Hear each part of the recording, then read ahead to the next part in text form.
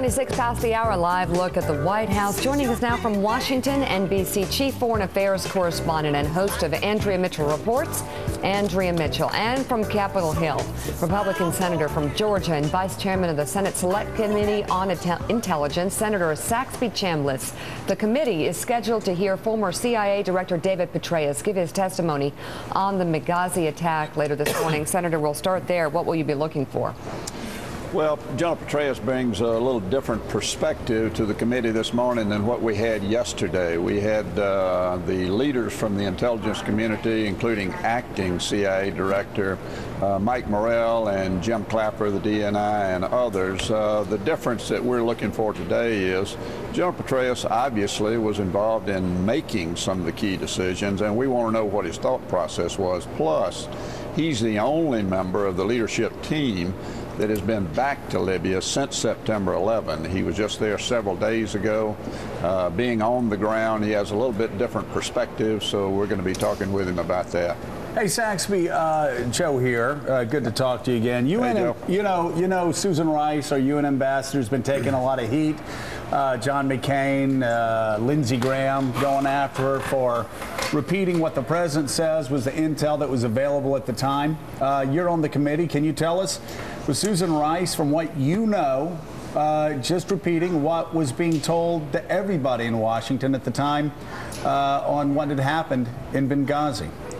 Well, here's what I think, Joe. I think without question, I mean, you know, you got guys storming a consulate with AK-47s, with RPGs and firing mortars.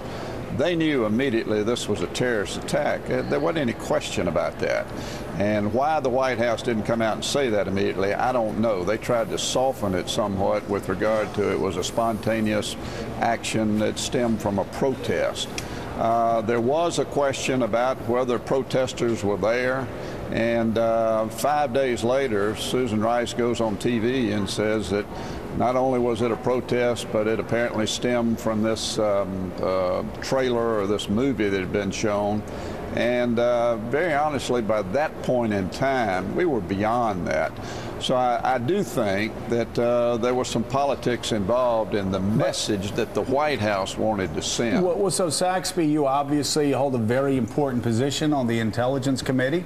The President, the White House, is saying that all Susan Rice was repeating on Meet the Press was what everybody else was being told from America's intelligence community. If Susan Rice was giving bad information 5 days later, and if the intelligence community was her source, this is a bigger question about the failings of the intelligence community. I'm just trying to sort through this. Yeah, and that's a question that, very frankly, Joe, we discussed in depth yesterday with the community.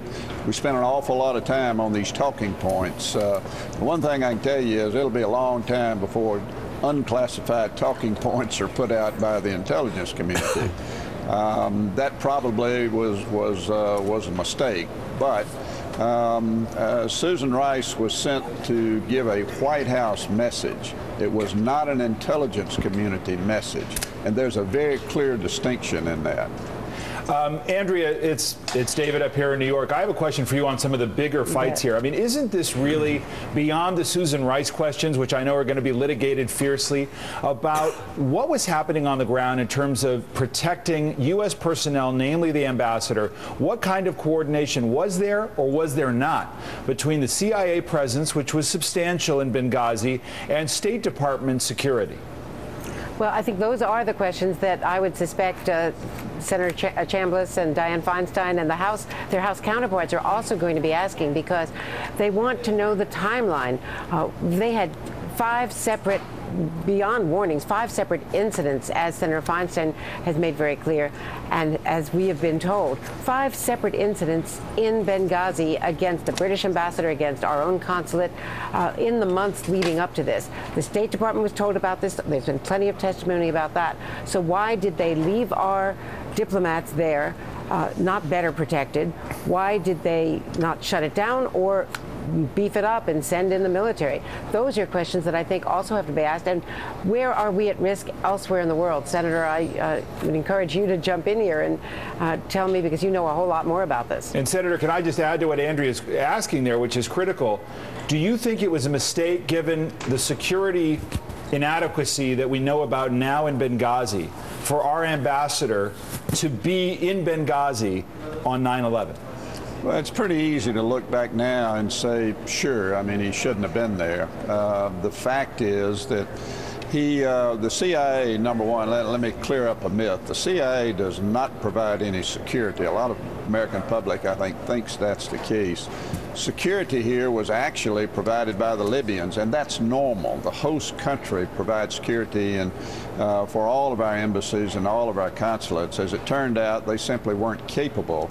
And Andrew, you make a good point, and it's something that we talked with Ambassador Kennedy about yesterday, who is a long-time career diplomat, very outstanding guy from the State Department. We said, look, you know, why aren't you guys thinking about other places?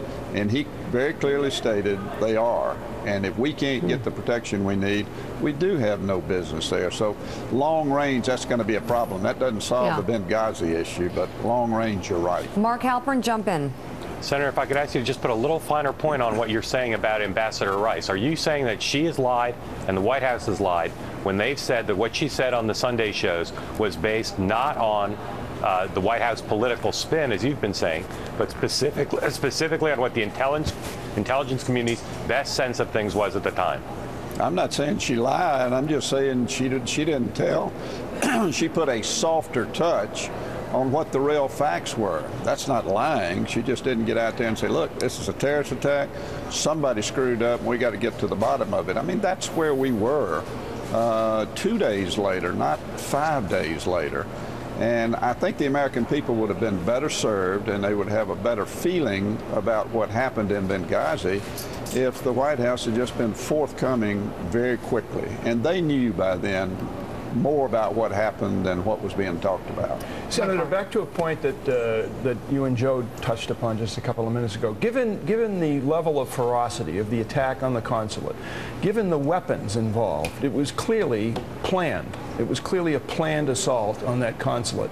So given what happened, and given in the aftermath the intel that was available and that we heard provided through Ambassador Rice, are we looking at a shocking lack of human intel capability on our part in eastern Libya or throughout Libya?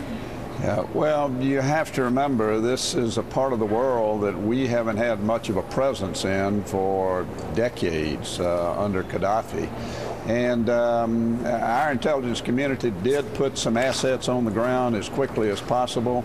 But the one question that I've asked is at the heart of what you just asked, and that is, we are the best at what we do. And if we couldn't figure out that there were a group of bad guys planning to attack this consulate, why not? Because we've always been able to put people in the right places to figure out those kinds of things.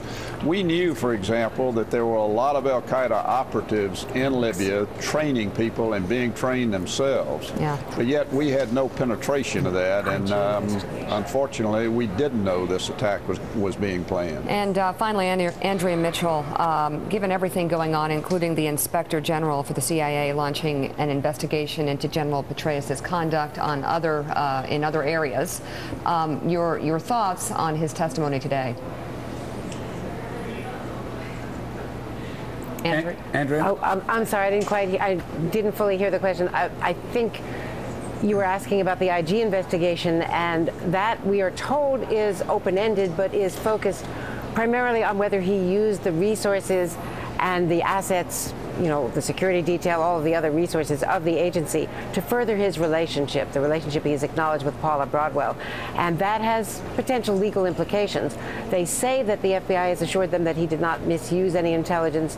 Of course, it's open-ended, and if they find something, they will pursue it. But that is not what they're specifically looking in. But Senator Chambliss, Saxby Chambliss may know more about that and what questions he's going to be asking today. All right, Saxby, we're going to be following it closely, as I'm sure many, many Americans are. Thank you so much for being with us. It's always great to see you. And Andrea, Thanks, thank guys. you as Same well. here. You got the question there. And by the way, Saxby, I got a feeling we're going to see you in Atlanta when Alabama takes on Georgia. Hey, go Dogs. Roll Tide, baby. I'll see you there. David Gregory, thank you.